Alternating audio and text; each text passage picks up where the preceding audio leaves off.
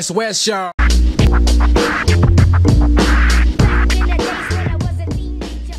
You're one of the guys, maybe one or two out there, I don't know, but you're probably the only guy I've seen just talking about food, healthy food.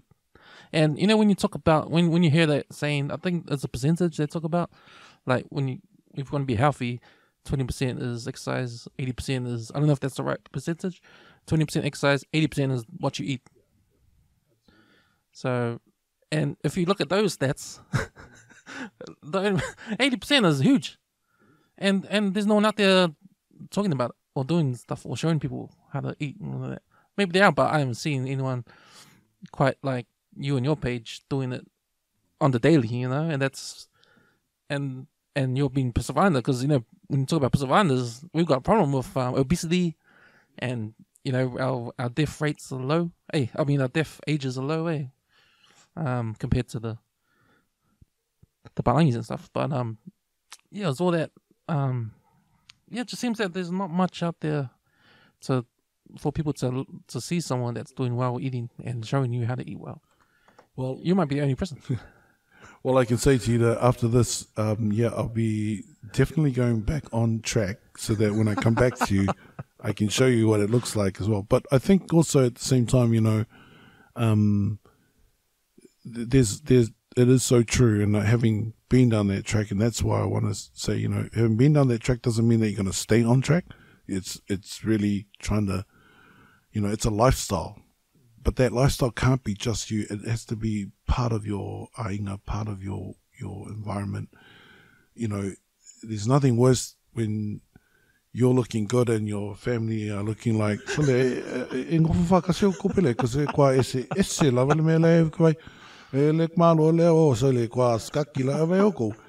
look like death warmed up on you. So, you know, and that's more challenging. If it's just you, if we were single, but we're not. We have other responsibilities. And that's sometimes the challenge that because you want to bring, and how do you bring your whole ainga? And that's where, you know, Talanoa is critical, you know, sitting down and mapping this out. What does it look like when you know your 5-year-old looks like he's 17 stone and he's like, oh, I'm still hungry, and thinking, maybe hungry is not the issue here. Maybe you just need to change your habits and sort of thing. And so, you know, I think if anything, and I guess when I listen to what you're sharing, there's a lot that I can do that's better. And this is one of the things that I want to, you know, challenge myself after this is, okay, let's get back on the horse and let's get to that stage where I was before. And part of it was get through the eating side and then show to people you don't have to be a marathon runner, but by eating well, and then they can see the changes happening with me. This is us going through those changes. And what does that mean? And for me, it's like a little bit more exercise, whether it's walking, swimming, or whatever. But you can do it. But until I get my eating right, I can't go to the next stage. And that's why I'm really excited about after this. Like, okay, go home, eat all those biscuits, eat everything else, and come the new month. Let's go. My heart attack. Yeah, very good there. Tagaloa, you know, sort of thing. So, yeah, I never thought of it that way. So I just, yeah, I just think now when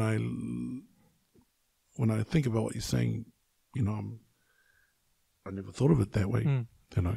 Yeah, because you know, when you started the page, like at some point you probably thought to yourself, okay, I need to do this. I need to inspire people or put it out there for people to look and, you know, just encourage healthy eating, healthy lifestyle, and that. Yeah. Or was it in the beginning something for you to be accountable? Oh yeah, sorry. But then, yeah, very good point there. Very good point there, Cam. Part of it was, you know, I needed to be held accountable, which is why I kind of put myself out there, because, you know, it's a bit scary, you know, you're saying you do one thing and then, what, did you eat the trainer too? Because I can't see any difference between you now and the last time. So that was part of what I was doing, was being accountable to those that were coming onto the page and stuff. I slightly have been accountable, but not as strict as I could have been. And so that's what kept me honest all the time. This round, I sort of was 50-50. But I know now going forward, and thank you for reminding me that part of that accountability is my weigh-in and how I look, and then journeying through the different stages as I drop my weight and so forth. But again, not focusing on the weight, but using the weight as a way to measure yourself, and then but emphasizing how important it is to, eat smart. And if you do, and as you do, you'll find your rhythm. And then as a blessing from that, we lose 5 kgs, 10, 15, 20. We're just different. And then using that energy to then channel it to the next phase, and that is, exercise. But being careful, you don't want to then turn around and start lifting weights and try and be the He-Man, and it's like, that was never part of it. Is it still trying to maintain balance? But I will admit that it's been tough this second round, because it's just been tough, yeah. And I think part of it is just the realities of life.